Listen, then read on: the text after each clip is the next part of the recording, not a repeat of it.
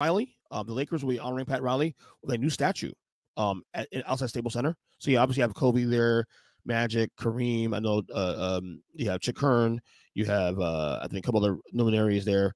Pat Riley will be the latest one. My question for you is this though: it's easy to forget that Pat Riley was once the coach of the Lakers because he's been with the Miami Heat now almost 30 years now as a coach, as a president, GM. He's coached the Knicks, obviously. What franchise do you most remember Riley for at this point now in 2024? At this point, knowing his whole career, it's the Lakers, man. And for me, it's the Lakers for me because you for those that are in my class, in my range, in terms of age, in terms of being on this earth, you see, obviously, he's in Miami, you know what he's done there as an executive, as a coach, and you see New York, but then you see LA. I didn't have that thought process until I watched the Lakers series, Winning Time. Yeah. Not until I watched that, then I said, oh yeah, no, like you have to watch Winning Time to understand why Pat Riley gets an actual statue in LA. Okay. You have to understand he wasn't even picked first to be the coach. No. You have to understand he had to earn those players' respect.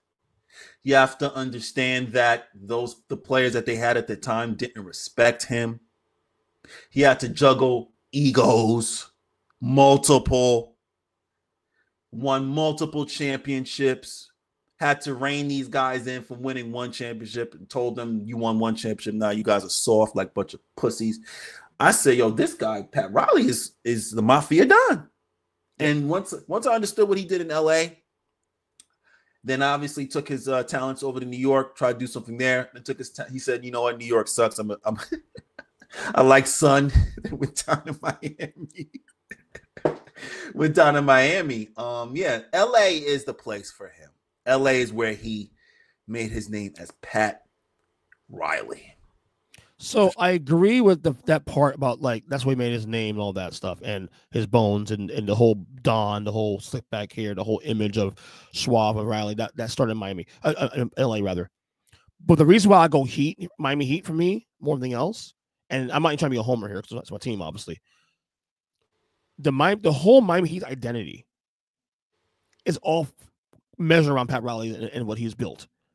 You guys remember, Pat Riley changed not as the Heat franchise. He changed sports down here for us at a time where in 1985, people only cared about the Dolphins and Hurricanes football.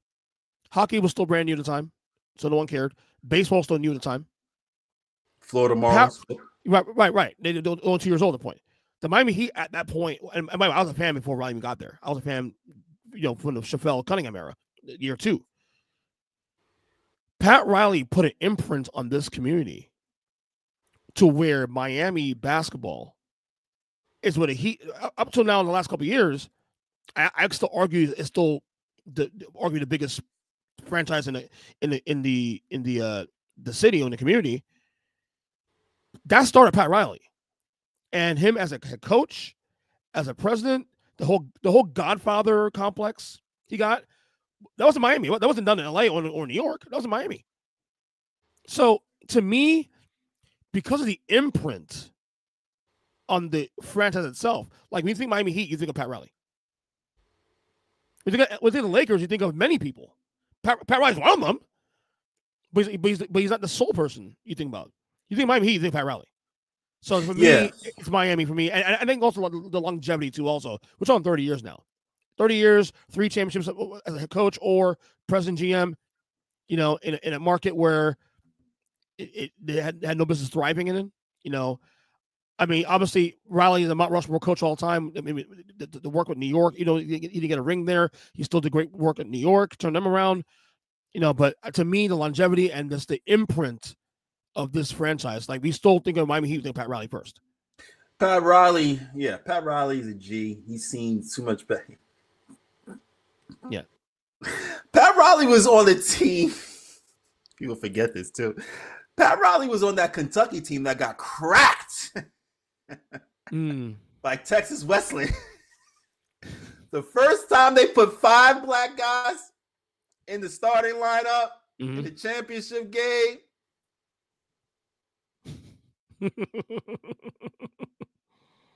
Kentucky was like, what? Yeah, really? This is what y'all doing? Like 5? Okay. Texas Wesleyan, I believe it. They said, we're doing this for everybody. We're doing this for the states. We're putting the whooping on these balls. Pat Riley asked Pat Riley about that, John. He said, I never got my ass kicked like that before. change that shit up real fast. But to me, it's Miami though. To me, I'm not even being a homer here. It's just that the imprint. To me, it's the imprint. Like you think of the Lakers, you think of like many people: Kobe, Phil Jackson. I mean, it's questionable whether he's the greatest coach in Lakers history. To be honest with you, it's questionable. It's going to be an argument down the line.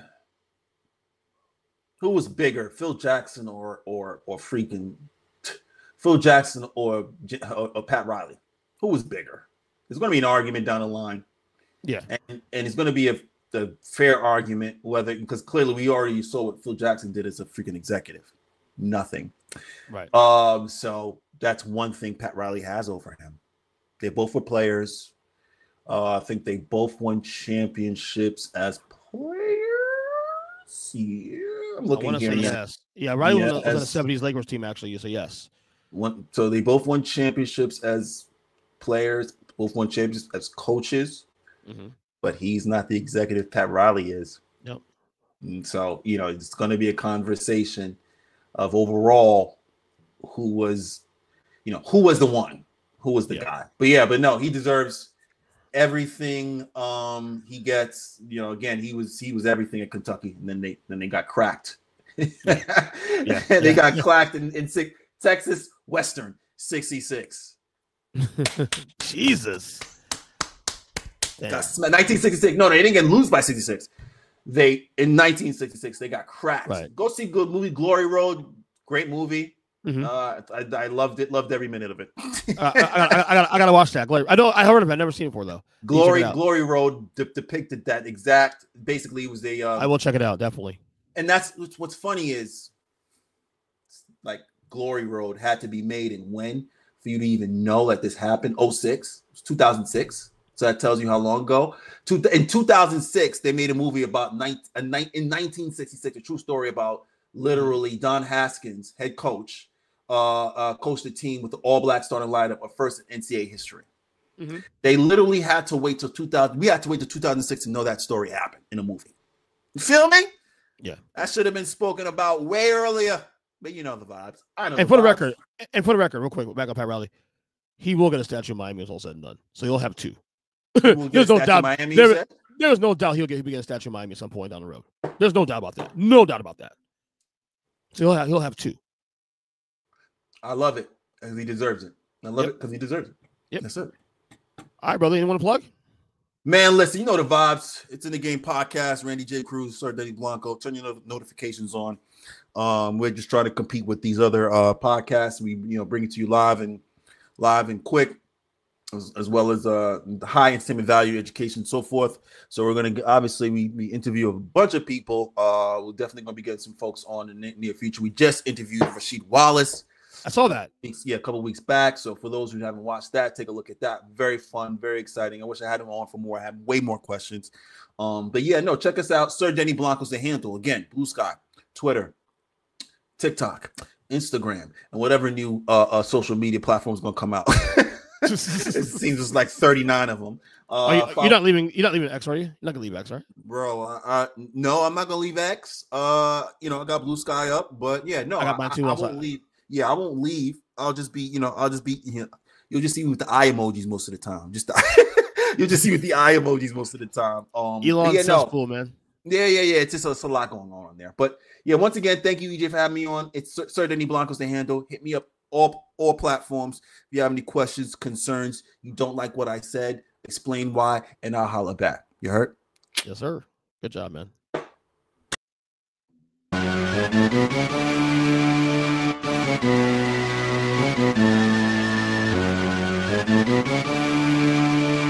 We'll be